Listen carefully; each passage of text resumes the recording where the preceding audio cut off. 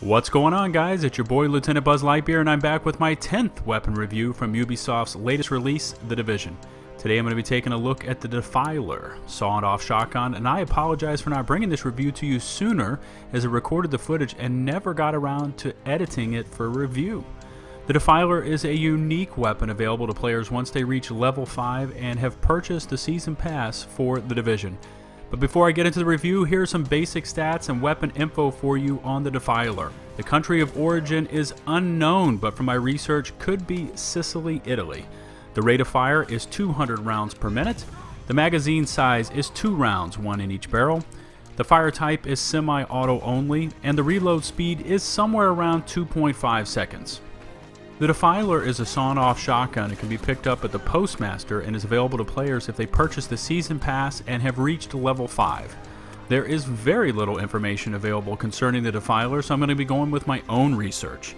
It is most likely a lupara, which is an Italian word referring to a sawn-off shotgun of the break-open type.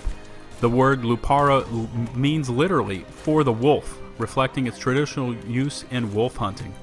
The shortened barrel or barrels of a lupara lend themselves to easier handling in wooded areas or to easier concealment and indoor employment in urban areas. The lack of choke contributes to a wider spread of shot when the weapon is fired. The lupara received notoriety as they were used by Italian organized crime syndicates and was further popularized by the movie series The Godfather. The Defiler is interesting in that it is available to you very early in your gameplay and is currently the only known weapon in the Division to have level scaling damage. Pumping out huge amounts of damage at near melee range, it can drop most enemies in 2 shots, and reload speeds are not bad at somewhere around 2.5 seconds. In addition, it does not occupy one of your 2 primary spots, but rather it will fill your sidearm role. As a sidearm, you will never run out of ammunition, as all sidearms in the Division are granted infinity ammo. I found the recoil to be hefty, but nothing too severe to warrant not using this unique weapon. With the sawn-off barrels, expect a large spread of pellets, so you will need to be in quite close to your target to deal the most damage.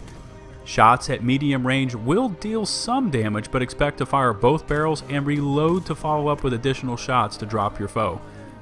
No stats are currently available for the Defiler, but I did find that the optimal range is somewhere around 10 meters and N. Being a unique weapon, the Defiler features a perk that is unlocked once you reach the needed level in firearm stamina or electronics, and the perk can vary from player to player. I'm going to rate the Defiler a 3 out of 5 stars.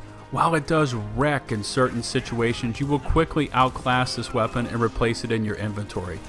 I did like how it was available so early on in my playthrough, but with an effective range of 10 meters and in, I found that I had to force myself to use it instead of one of my superior primaries. Those of you who have to have a shotgun equipped but don't want to use up one of your valuable primary slots, perhaps this is the weapon for you. As always, I would like to hear your thoughts on this weapon and my review. Feel free to leave your opinion in the comment section below.